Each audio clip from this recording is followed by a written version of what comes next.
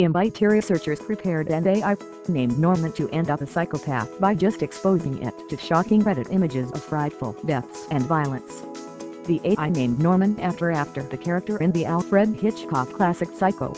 The psychopath AI fed wrote only a continuous stream of violent images from various harmful subreddits before tested with Rorschach blot tests. Scientists specifically trained the AI to perform image captioning, a deep learning method for AI to kill images and produce corresponding descriptions in writing. Their research should prove the method of input used to teach machine learning, and algorithm can greatly impact its later behavior.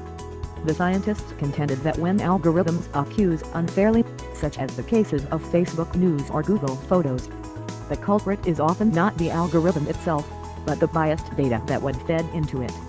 Rorschach blot tests. In Rorschach blot tests, Norman said an image showed a man being shot dead, while a standard AI looked at the same image and saw a close-up of a vase with flowers. In another, Norman said he saw a man shot in front of his wife, while the AI not presented distorted, disturbing images saw a person holding an umbrella noticeable all around.